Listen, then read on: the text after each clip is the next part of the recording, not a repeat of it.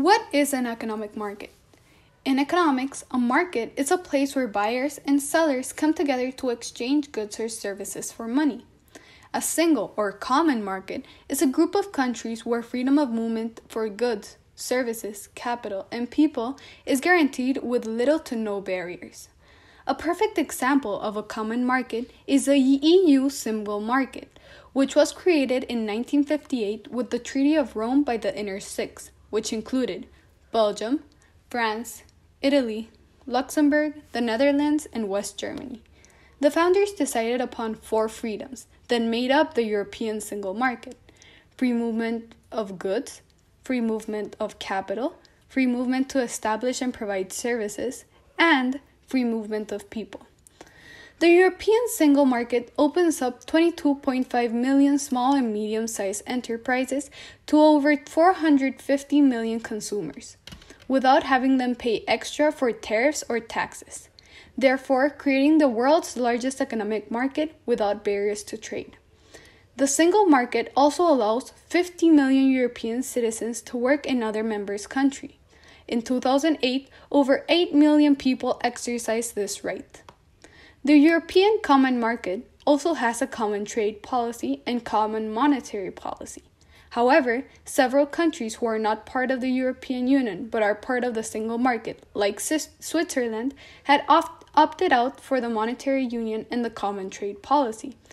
They have free movement of goods, people, and capital, but they can negotiate trade agreements by their own and manipulate their currency however they like.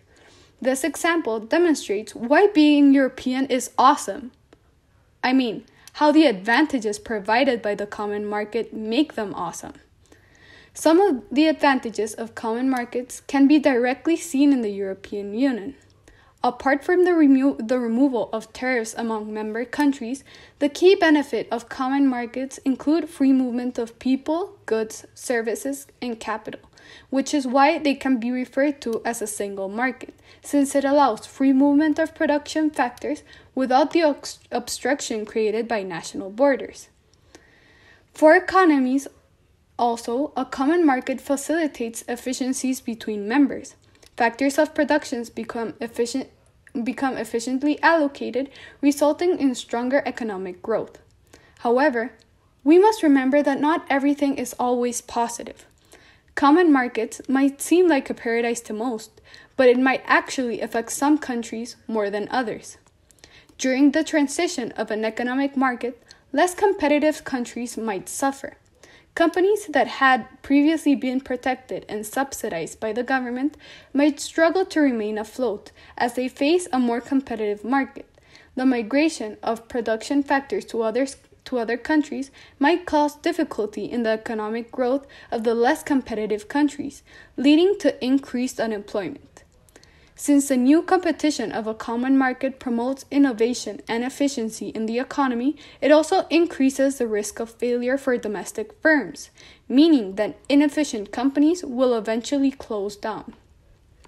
Apart from that, trade diversion also occurs. Trade diversion describes when trade is diverted from a more efficient exporter towards a less efficient one. This occurs as efficient non-members of the union are crowded out of the common market. This country might exhibit depressed wages if it faces a large arrival of migration of product factors, causing the supply to exceed its demand. Now, with all this new information, you can choose. Do you believe common markets is worth it? Please let us know in our comments below. And don't forget to subscribe.